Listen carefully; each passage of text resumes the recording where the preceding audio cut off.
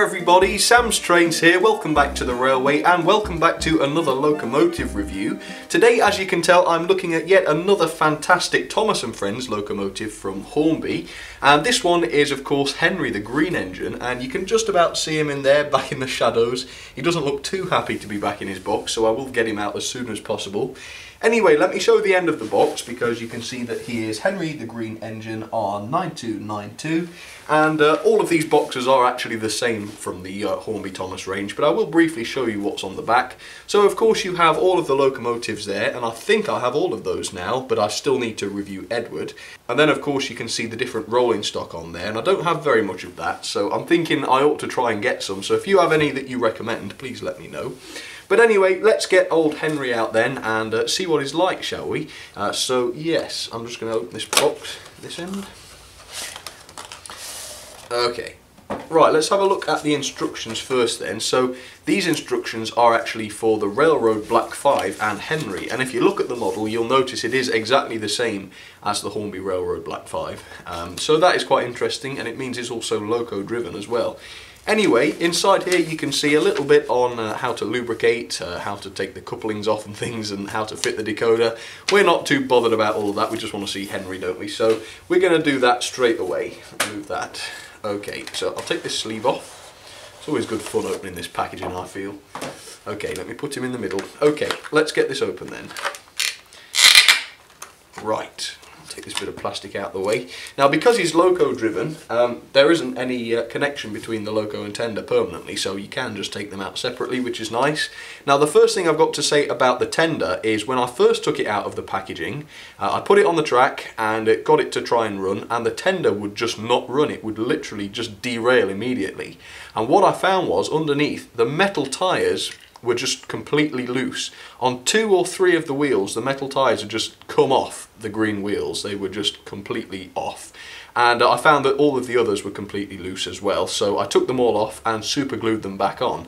Now, luckily that seems to have fixed it, but that is a real quality issue, and it's not very nice for children, is it, if they, you know, excited about getting their Henry, and all of the tender wheels just fall to bits. It's a real quality problem, but mine seems to be okay now, but it's worth mentioning that. But I must say, elsewhere on the locomotive, I haven't found any other quality problems.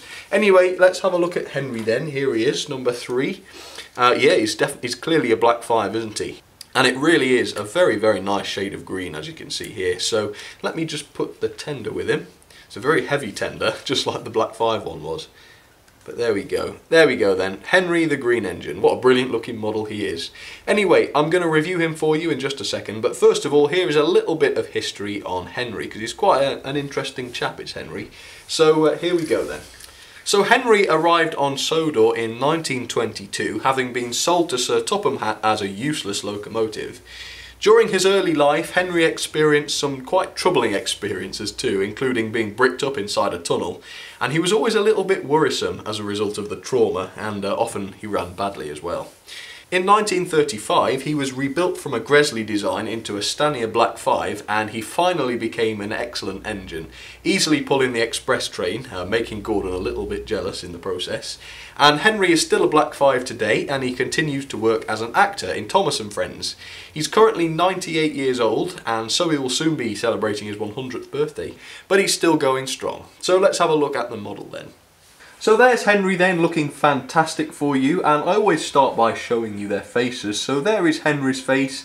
It's a very nicely moulded face. I do detect a little bit of worry in his eyes though. I don't know about you. It's alright, Henry, it's only a review. I reckon he's probably worried about his ratings, but yeah, that's nothing to worry about, Henry. Anyway, as you can see, it's probably one of the most detailed of the Thomas & Friends range. As you can see, he is done into the lovely green. I don't think it has a specific name, does it? We'll just call it Henry green. But it does have the red lining along the boiler there, which seems to be applied quite nicely. And as I think it was with Percy as well, he has the red along his running board, which is quite nice. But there's quite a lot of lining in general. You can see on his cylinders, look, he's got the red stripes. And on the sides of his cab as well, he's got the red lining around the main sort of cab, and then the yellow lining around the windows. So yes, you're a very nicely painted engine, aren't you, Henry? There's a fair few separately fitted parts on this one as well. Luckily the safety valves are separately fitted, and they are in sort of like a copper colour as well. And on his front buffer beam, and the back one in fact, but you can see there is a vacuum pipe which is fitted. I'm not sure whether the buffers are separately fitted or not, but they're not sprung. Let me show you. Yeah, they're just static buffers, but that's not too much of a worry.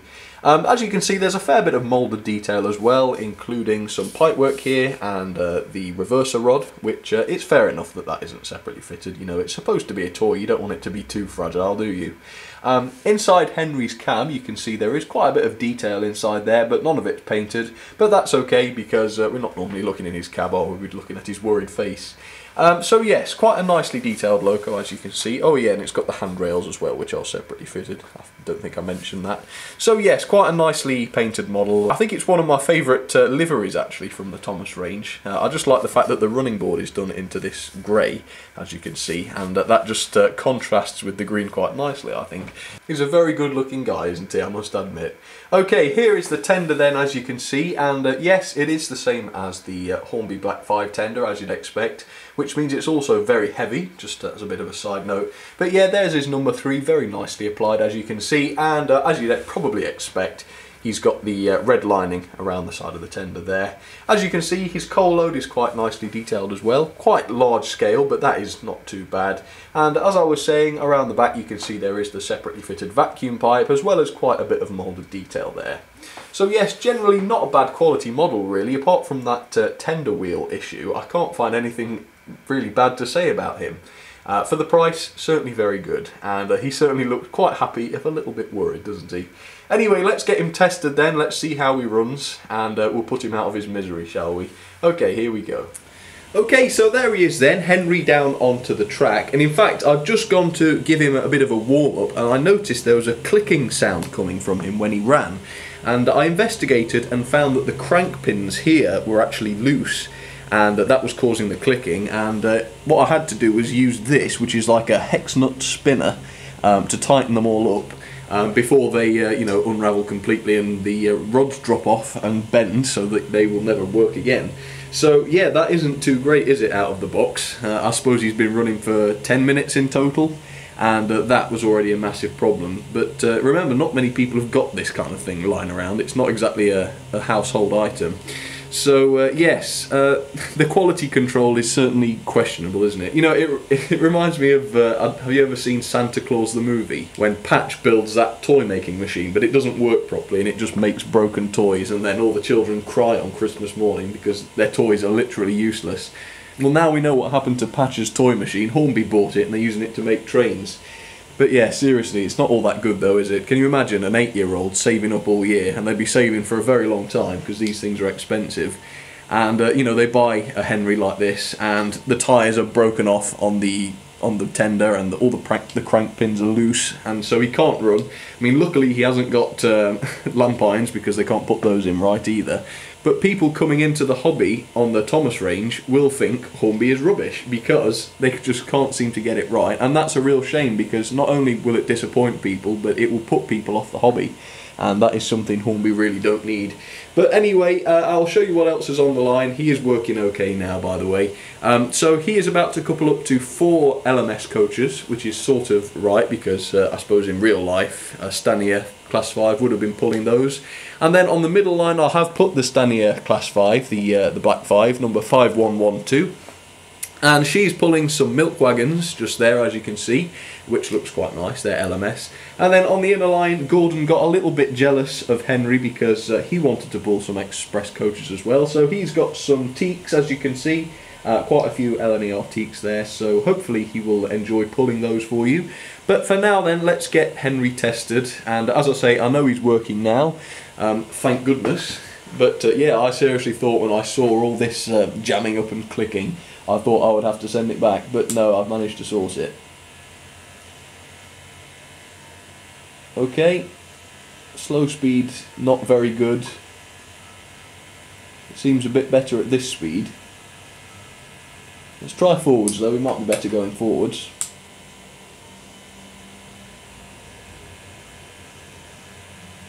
A little bit. Yeah, it's not bad, is it, to be honest? It is loco driven though, which is a plus. It's quite smooth at those higher speeds, to be fair. Yeah, that's not bad actually, is it? Well done, Henry, good job. Okay, go and couple to your coaches then, let's see what you can do. There we go, I hope he's coupled to them. There we go, I just thought I'd put him next to the Black 5 for a second for you. So you can probably see the similarities there, can't you? They are definitely the same tooling. Right, let me make sure these coaches have coupled because the coupling hook doesn't fall down. So you have to do it yourself. Okay, well that looks good. Let's take him off then, if I remember to change direction. Yes, I did. There we go. That's nice and easy, isn't it, Henry? You see, you are a good puller. Okay, now the Black 5 is running on DCC, so I'm just going to get that going. See, she started today. I think in that running session that she was last in, she didn't. Anyway, let's start Gordon then. Let's hope he can manage all 6 coaches, shall we? But I think he can. Come on then, Gordon, show us what you can do if you're so desperate to show off. You want to go forwards though, mate. That may have been my fault, Gordon, actually. I won't blame you for that one. There we go, anyway. Look at that. Gordon with his express. Okay, enjoy this running session then. Let's have a go. And see if you can spot some other Thomas characters on the line as well. There he goes, past his friend. Won't say his name in case you're trying to guess who they are. I think everyone knows the red engine. Here comes the Black 5. Looking brilliant as she goes. Well, you're not going to believe this after what I've just been saying, but I've had to stop for a second because guess what's wrong with Gordon? Yep, let me try and show you this time. So yeah, this crank pin is loose, look. So these wheels are stuck. As you can see, that is not supposed to be like that, so I'm going to have to try and fix that.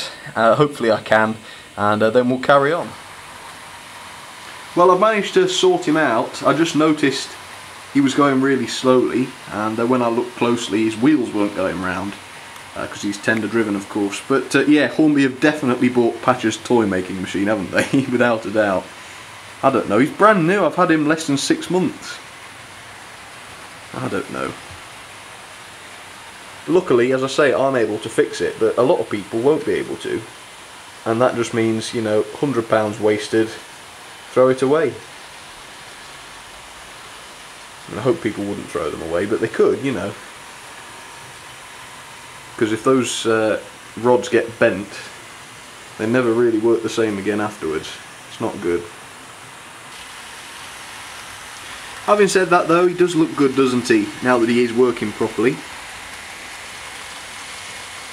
Yep, and I'm still waiting on the turf, by the way, to put on the hill, so still not got that back in there yet, but hopefully within 2 videos time it should be back. Still waiting for it.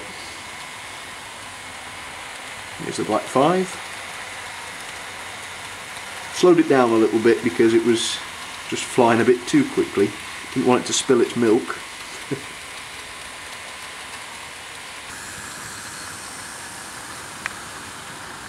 And now for my ratings then on the Hornby Henry. First of all, detail 6 out of 10. Obviously the detail is what it needs to be, but it isn't super detailed, is it? So I can't give it high marks. 6 out of 10. Performance 8 out of 10. Now that it's working properly, I must admit he is a fairly good runner, so not bad marks there. Character 10 out of 10. I just love his face. They got the colour just right, it looks like to me. So I'm pretty happy with that, 10 out of 10. Build quality, obviously there are some serious issues. It's not necessarily poor design, it's just poor assembly. So 6 out of 10 there. Value, I paid £65 for mine, so that isn't too bad I suppose, 9 out of 10. So overall, 7.36 out of 10. Not a terrible score, but that ranks him 26th, just below the Hornby 040s and just above the Triang Princess.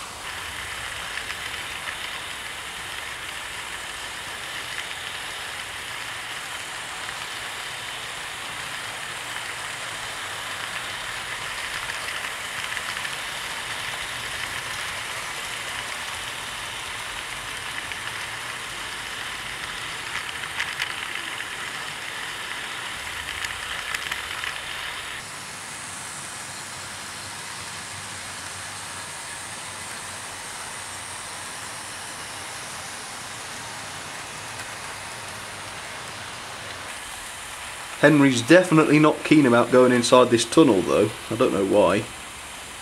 He looked at me like I'd said something awful when I made him go in there.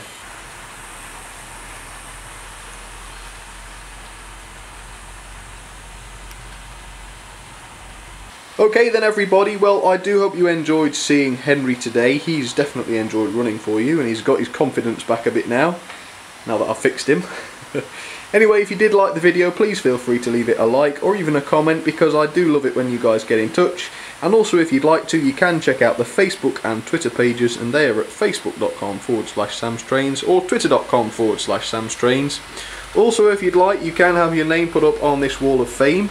All you have to do is email in your drawings, photos or anything you like to samstrains@outlook.com, and I will print them off and put them up on the wall for you, and you might see yours in a video or something. But for now everybody, once again, thank you very much for watching. I do appreciate your company of course, and I'll see you very soon for some more trains. Alright then everybody, see you soon. Cheers everyone.